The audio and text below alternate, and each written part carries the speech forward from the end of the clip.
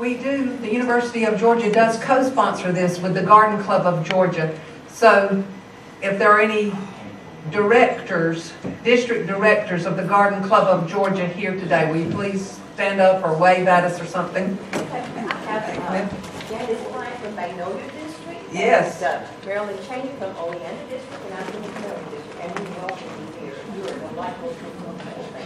Thank you. Thank you, thank you.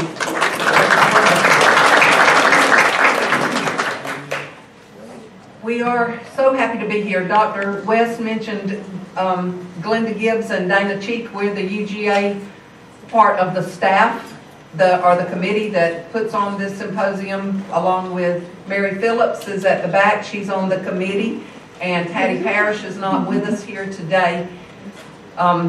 She's over in Fitzgerald, but she's not able to be here. And Avernell is stepping up when she changes hats in a few weeks. So we are so glad that you're here. I'm just going to go ahead and say this about Glenda Gibbs, the one operating the camera up here. She's our website manager and designer, and she's the author and photographer of this slideshow that you've been watching.